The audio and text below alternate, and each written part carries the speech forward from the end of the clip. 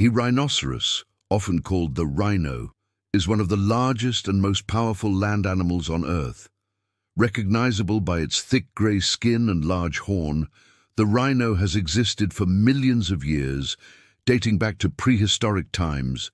Despite its intimidating appearance, the rhino is a peaceful herbivore.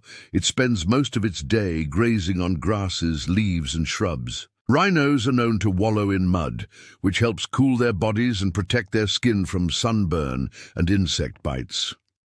There are 5 main species of rhino, 2 in Africa, the black rhino and the white rhino, and 3 in Asia, the Indian, Javan, and Sumatran rhinos.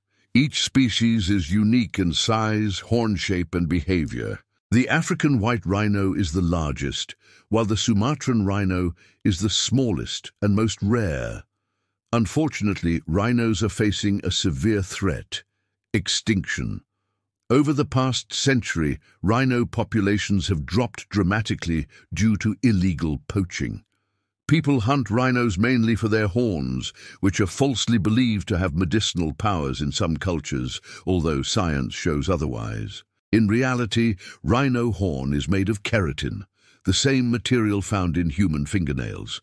The high demand for rhino horns has made them more valuable than gold on the black market, putting these gentle giants at constant risk. Conservation groups, wildlife rangers, and governments are working hard to protect rhinos. This includes using technology like drones and GPS tracking, guarding rhinos in national parks, and breeding them in captivity to help increase their numbers.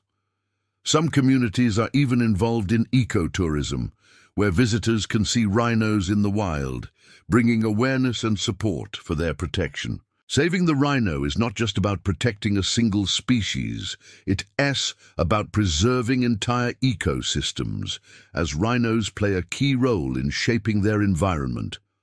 Without them, many plants and animals would be affected. The survival of rhinos is a test of our ability to live in harmony with nature. If we act now, we still have a chance to ensure that future generations will be able to see these magnificent creatures not just in books, but in the wild where they belong.